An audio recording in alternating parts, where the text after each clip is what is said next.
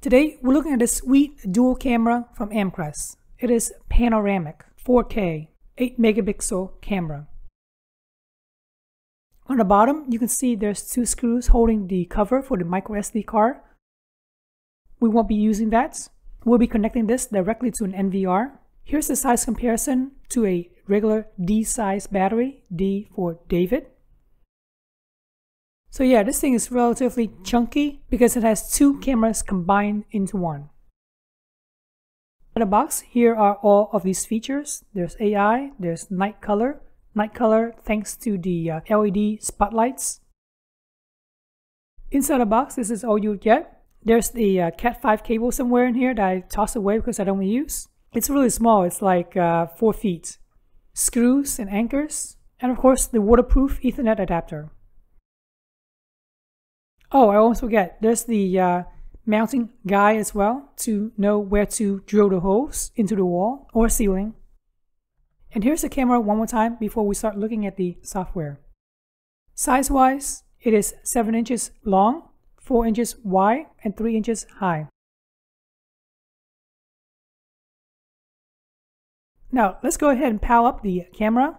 Right now, it is not directly connected to any Amcrest NVR. I'm just going to use a power injector to inject the PoE signal into it and get this thing onto my network. Go ahead and open up your router, log into your router, and find out what is the IP address of this camera on your network, assuming that you plug it into your network like I am right now. Myself, I'm using pfSense, so all I have to do is go to the status, go down to DHCP leases, and there we go. This is the camera itself, and here is the IP address. The host name starts with AMC something something something. Now that we know what the IP address is, let's go ahead and open up a browser and log into it. The best way to do that is go ahead and open up your Edge browser, type in the address. For me, it's 192.168.1.27, as you saw earlier in the router setting. Choose your region, language, and click on Next. Set up the time, click on Next. Enter the new password and confirm the password one more time. Feel free to set up the questions and answers just in case you forget the password. And then click on Next. If you want to enable to view this camera anywhere in the world, go ahead and check the box for P2P and then click on Next. And now you're all set and done. Click on Finish. If you want, go ahead and check it out by logging it in again. Enter your username, which is admin. Password is the password that you set it up, and then click on Login. Once you log in, you should see a panoramic view of what the camera is seeing. Right now we're in my office, a very messy office. You can clearly see how it's being powered up. There's the Cat 5 going into the PoE injector, and the other Cat 5 is going into my switch to jump onto my local network. Let's click on the gear icon and then go down to storage. There's 3 types of storage. There's the local, FTP, and NAS. If you want all of the files go to the NAS, go ahead and set up your settings here. I won't be doing that since this will be recorded straight to the Blue Iris.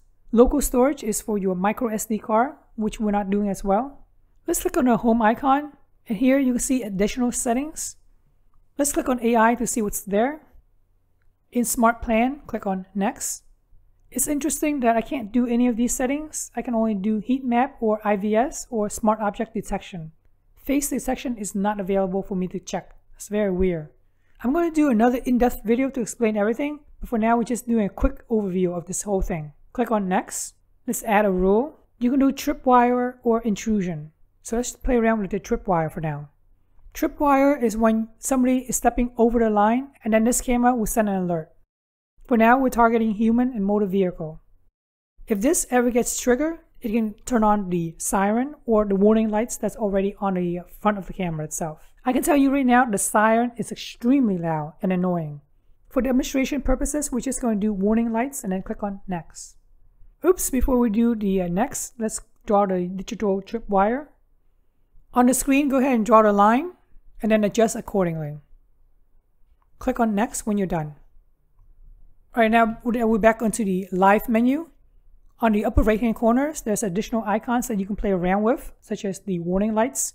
Click on that to turn on and off the lights.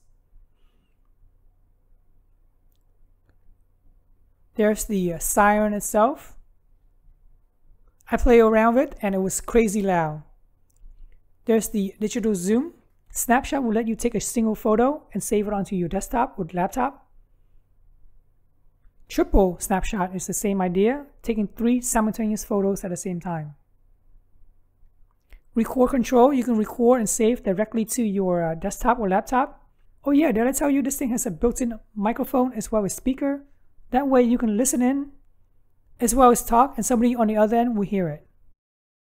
So I'm going to go ahead and grab my headphone and hear what's going on. Yeah, it sounds pretty good. Alright, this is it, demo time.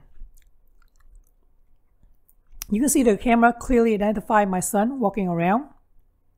The way I drew the tripwire is all messed up, so that's why you can ignore the tripwire for now.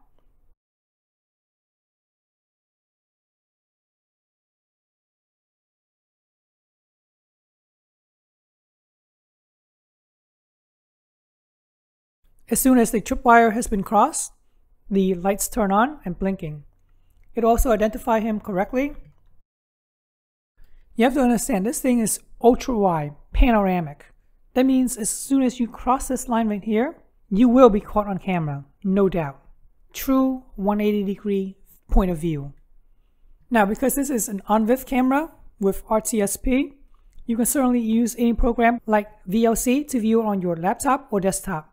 So when you open VLC up, go ahead and hit Control-N, or you can use the menu, go to Media, and then go down to Open Network Stream. The RTSP format will be RTSP://admin: your password at the IP address. In this case, it's 192.168.1.27:554, and then click on play. We're back to my office, and this time it's on the floor. If you do Control-I on VLC, you'll see the media codec. The resolution is 4096 by 1825, so it's not really true 4K, but it's pretty close enough, right? I don't know, it sounds misleading based on the description. When I say dual lens 4K, I would assume that each lens is 4K itself for a total of 8K. The beauty of having a ONVIF camera is that this thing does not have to be connected directly to the back of the NVR unit itself. As mentioned earlier, this camera right now is not connected to the back of the NVR. It's connected to a network that's far, far away from a NVR itself. And here's the process on how to link that camera to an NVR. Specifically, this is an NVR from Amcrest, but I would imagine any ONVIF NVR will work. So I'm going to go ahead and log into my Amcrest NVR and then click on Login. Go to Management, go to Camera, add Device. We can do device search, and there we go, we found the camera. Check the box, and then go down to Add. Click on the pencil icon to edit something, like the password, and then click on Save. Oops, let's go back. We forgot to change the manufacturer to ONVIF. Username is the same, which is admin, and then change the password again. For whatever reason, you can see the status is red, but that's okay. Click on the pencil icon one more time, because this NVR is crazy. And then click on Save.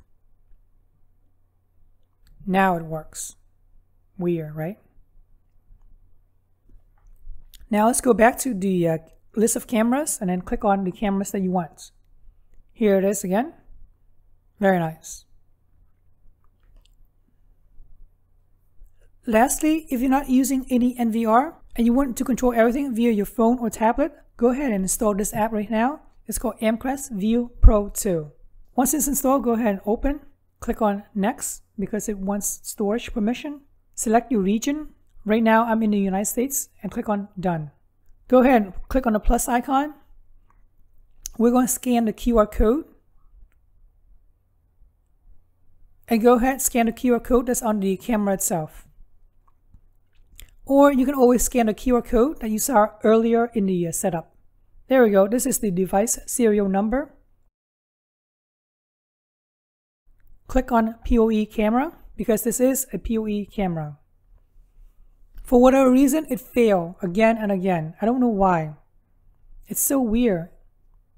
That's alright. We're going to add it via IP address this time. So go ahead and enter the IP address. If you're going to do with this method, then there's no way for you to view remotely from anywhere in the world. You can only view this locally because this IP address is only local. Go ahead and enter in the device name, the username, and the device password. This is the password that you used earlier during the setup. Alright, looks good. We're now back into my office. If you rotate the screen or go full screen, then this is what happens. You go into the horizontal format. Here are all of the buttons that you saw earlier in my desktop. There's the quality. Let's change it from SD to HD. Now it looks so much better, right? If you want to listen in, go ahead and click on the listen icon. There's also, of course, the talk option if you want to talk. And then click on allow to allow the microphone to be used. Record icon will let you save the video directly onto your phone. Overall, I would say this is a great camera if you absolutely must need panoramic view. Instead of installing two cameras, this one single unit will handle both. There's no way you can sneak past this camera at all. It has built-in LED, so you can view colors at night. It's not just no longer black and white or green and white. There's microphone and speaker. That's amazing how they squeeze everything in to one small package. Alright, hopefully this video helps you on how to set up the camera. I really appreciate you guys subscribing to my channel, liking this video, and thanks for watching.